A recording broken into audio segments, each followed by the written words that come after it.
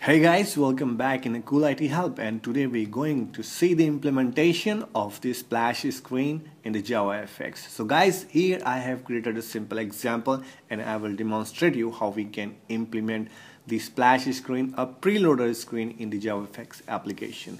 So guys, this is a little bit lengthy video, so I have divided this video into two parts. So in the first part, we will see the basic idea, the implementation behind the scene. And then the second part we will do some coding stuff and we will see the practical implementation. So guys, let me show you first what I have created here in the NetBeans IDE. So I'm going to launch the application here.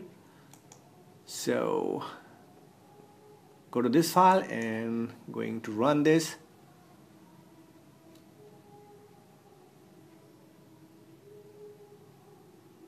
Okay guys, you can see this is a splash screen. This is the preloader, it is running, and as you can see here, this progress is running and it is reaching to the 100%, and then the main application will launch. Okay, you can see here, this is the main application stage is launched and the preloader screen is closed. Okay guys, so we will do the same thing. I will demonstrate you by creating a simple example, simple project in the NetBeans IDE, and we will see step by step. Okay guys, let's get started with the part 1 of this video tutorials. So now we will understand the basic idea behind the implementation of this splash screen. Now you can see here, I have created this image for explaining the concept behind this. So on the left hand side you can see this is the my application class that extend application. You will get this class default once you create a simple project, fxml based project in your NetBeans IDE. So you have this constructor my application and you will have this initialize method and you have a start method. Okay guys, that's simple.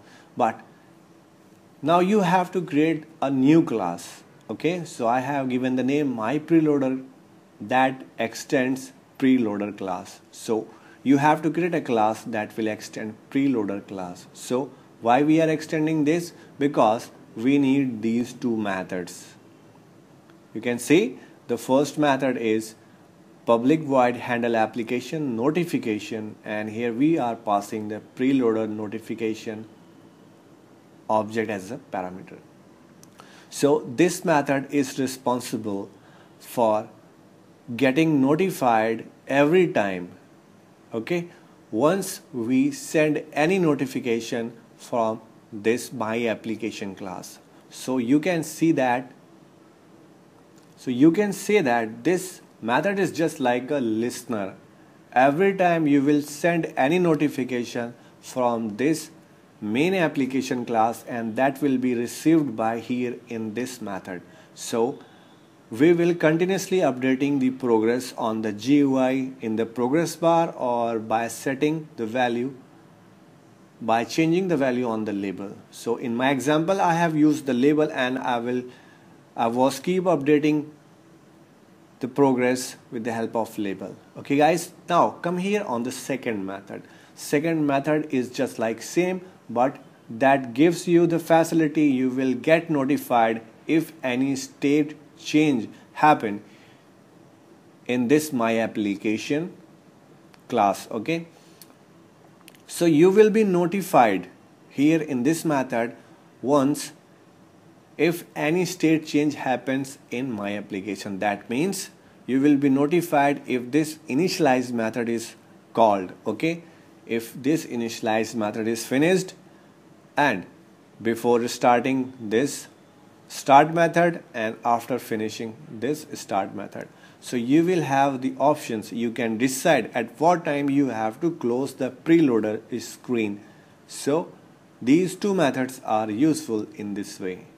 Okay guys, if you are not much clear on this, so we will do some coding stuff in the part 2 of this video tutorial. So guys, please watch that video for the complete understanding. And let me show you one more thing that will clear your concept. So come here on this image. You can see here, this is the splash screen example that I have created, and you can see that this label is showing the progress. Okay, and this label is keep updating from here.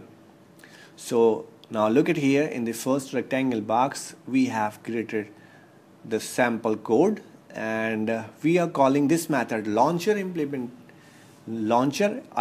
dot notify preloader. So we are using this method for notifying the preloader. That means we are sending some kind of message, and we are sending the progress percentage that will be displayed here on the preloader screen. Okay, so once you call this method, okay, so this notification is coming here in the handle application notification method. Okay, and this method will be invoked. So the handle application notification method is defined here in the mypreloader.java class. Okay, you can say these methods are behaving like a listener, so we have to use these two methods. That's why we have extended the preloader class. Okay, now come on the second part of the video tutorial. So we will see the coding stuff, and we will do some practical implementation of the splash screen. Okay, I will show you step by step. So guys, go to the second video and watch there.